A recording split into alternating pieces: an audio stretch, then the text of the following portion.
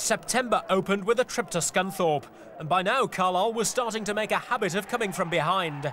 Scunny worked quick march into the lead and 2 up before half-time.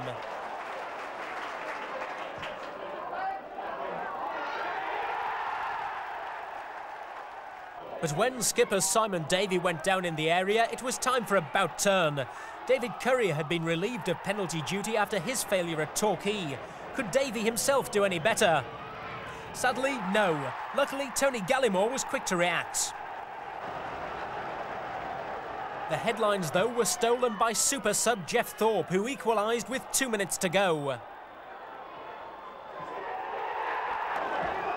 Then, deep in injury time, Thorpe's header made it a last-gasp 3-2 win for Carlisle and took them to the top of the table.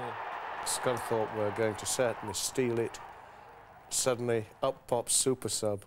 Thorpe comes on. Brilliant goals and another 3 points. And I thought, you know, this really is our season.